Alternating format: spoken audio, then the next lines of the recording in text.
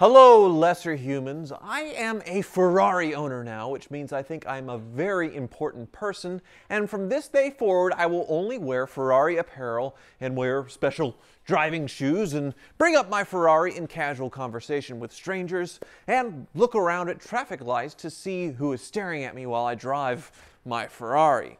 Well, maybe not that last part, as my Ferrari is broken. And it's time to figure out how badly I've screwed myself. To recap my last video, I actually traded my 1992 Acura NSX away, which was perfect and totally sorted, for this broken 1995 Ferrari F355 with a 6-speed manual transmission. The owner was driving the car when he heard a big pop and then saw a massive cloud of smoke. He did promptly pull over and then saw coolant was gushing from the engine bay. Now, he was pretty dejected as the car always broke shortly after he spent thousands in repairs over and over again. So he parked the car in his garage for a few months until I talked him into trading my NSX towards it. Plus, I wrote him a check for $10,000. Now, this purchase decision does sound insane, but the Ferrari market has been pretty crazy lately. I was about to settle for $37,000 for my modded NSX, which is below market, but it's worth less as I customized it way too much and turned off a lot of the purists.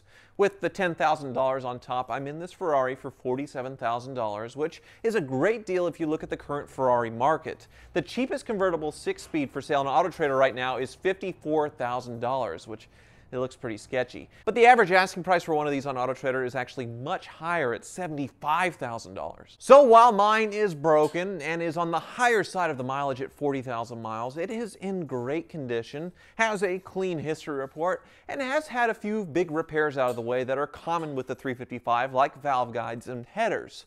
But unfortunately, it's right at the 5-year-old mark on its last major service, which requires dropping out the engine to change all the belts. But this was done only 3,000 miles ago. I think I'm going to put the major service off for a few months so I can enjoy this car in the spring before doing the major with the Wizard in the summer, when I have more time and my TV show is done filming. But I'm counting on this coolant leak being a minor repair. And it could be.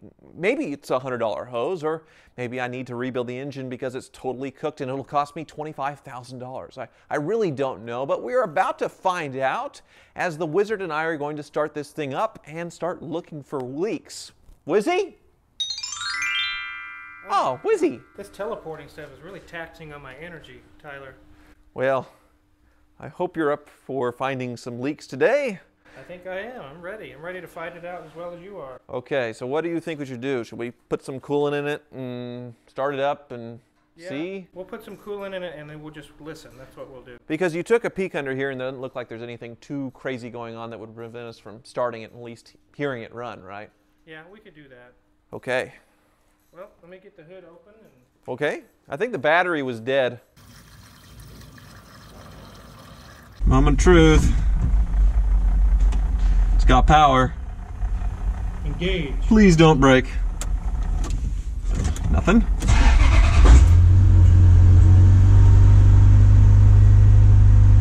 Sounds good. It runs perfect. That's a relief. Relief that it runs well. And no smoke.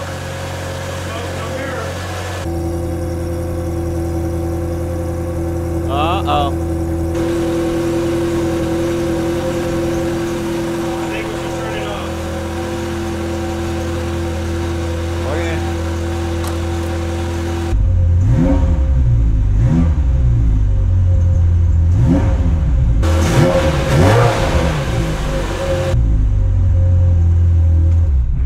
I guess it's a relief that there's no catastrophic engine damage or something, as it seems to run great. But it runs excellent. I don't hear anything, any abnormal noises. It's idle smooth.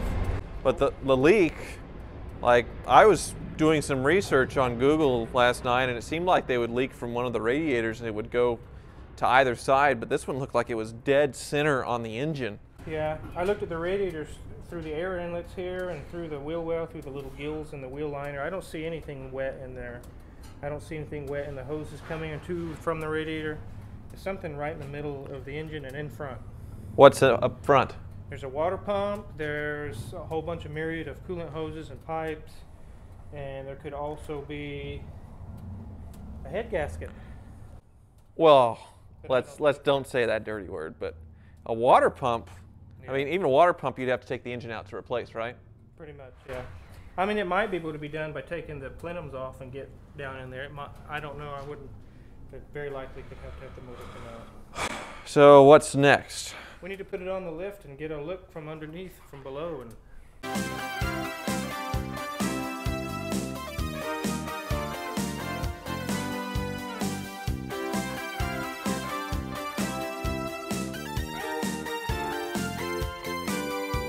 it's raining.